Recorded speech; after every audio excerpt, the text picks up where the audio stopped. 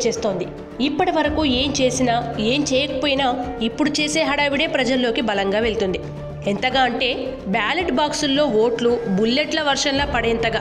ఆ సిద్ధాంతం బాగా తెలిసిన నమ్మిన వ్యక్తి ఆంధ్రప్రదేశ్ ముఖ్యమంత్రి టీడీపీ జాతీయ అధ్యక్షుడు ఎన్ చంద్రబాబు నాయుడు. రానున్న ఎన్నికల్లో ఓవైపు జనసేన పార్టీ అధ్యక్షుడు పవన్ కళ్యాణ్, మరోవైపు వైఎస్ఆర్ కాంగ్రెస్ పార్టీ అధ్యక్షుడు వైఎస్ జగన్ ప్రజల్లోకి చొచ్చుకొని వెళ్లి మరీ వారి సమస్యలు తెలుసుకుంటున్నారు. దీంతో వారికి భిన్నంగా పావులు కదపాలి. అలా అయితేనే మళ్లీ సీఎం పీఠం దక్కే ఛాన్సులున్నాయి. అందుకే నిన్న మొన్నటి వరకు మిత్రపక్షంగా ఉన్న బీజేపీతో 4 ఏళ్లు కాపురం చేసిన ఆయన ఇటీవల ఆ పార్టీతో తెగదెంపులు చేసుకున్నారు. తాజాగా కేంద్రంలోని మోదీ ప్రభుత్వంపై అవిశ్వాసం పెట్టేందుకు చంద్రబాబు పావులు కదిపారు. ఈ నేపథ్యంలో ఉప్పు నిప్పులాగా ఉండే చంద్రబాబు రాజమండ్రి మాజీ ఎంపీ ఉండవల్లి అరుణ్ కుమార్తో అమరావతిలో భేటీ కావడం సర్వత్రా చర్చనీయాంశమైంది. మీడియాలో అయితే వీరిద్దరి భేటీ వైరల్ అయిందనే చెప్పాలి. కేంద్రంలోని మోదీ ప్రభుత్వంపై టీడీపీ ఎంపీలు లోక్సభలో అవిశ్వాసం పెట్టిన సంగతి తెలిసిందే.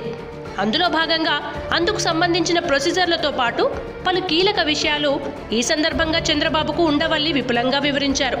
అంతేకాదు ఎలా చేస్తే ప్రధాని మోదీ దిగివస్తాడనే విషయాన్ని చంద్రబాబుకు ఉండవల్లి సోదాహరణగా వివరించారట. 2018 ఫిబ్రవరిలో బడ్జెట్ సమావేశాల సందర్భంగా రాష్ట్రపతికి ధన్యవాదాలు తెలిపే క్రమంలో ఫిబ్రవరి 7వ తేదీన మోదీ ప్రసంగించారు. ఆ క్రమంలో మోదీ ప్రసంగానికి కాంగ్రెస్ సభ్యులు అడ్డు తగిలారు.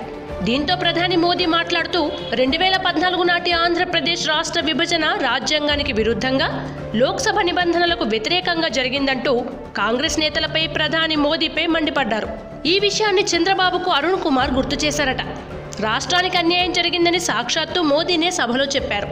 కనుక మీరు అవిశ్వాసం పెట్టినా లేకుంటే ప్రధాని వ్యాఖ్యలను సభలో ఉటంకించినా రాష్ట్రానికి న్యాయం జరుగుతుందని ఉండవల్లి ఆశాభావం వ్యక్తం చేశారట.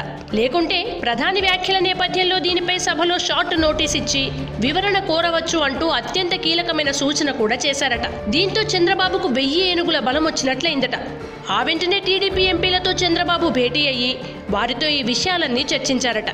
అలాగే ఈ అంశంపై ఉండవల్లి తనకిచ్చిన పూర్తి సమాచారాన్ని కూడా టీడీపీ ఎంపీలకు చంద్రబాబు అందజేశారట. దాదాపు 2 గంటల పాటు జరిగిన చంద్రబాబు ఉండవల్లి భేటీలో పలు కీలకమైన అంశాలు చర్చించారు. మోదీ వ్యాఖ్యలపై ఫిబ్రవరిలోనే చంద్రబాబుకు ఉండవల్లి లేఖ రాశారు. కానీ ఆయన ఆ లేఖను పట్టించుకోలేదు.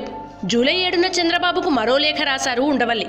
దీనిపై స్పందించిన చంద్రబాబు వెంటనే ఉండవల్లితో సంప్రదింపులు జరిపి భేటీకి ఆహ్వానించారు.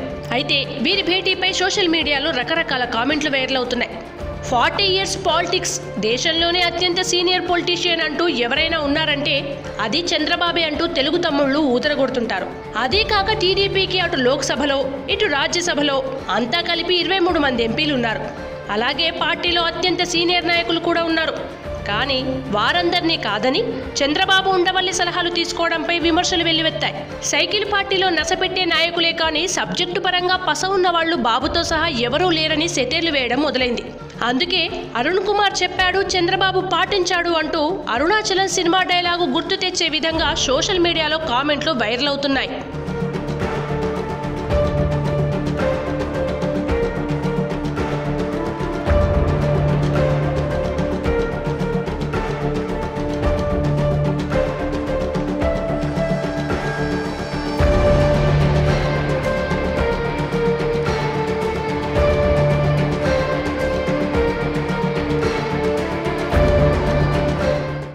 Subscribe new waves. ఇలాంటి మరిన్ని మంచి వీడియోలు కావాలని కోరుకుంటున్నారా?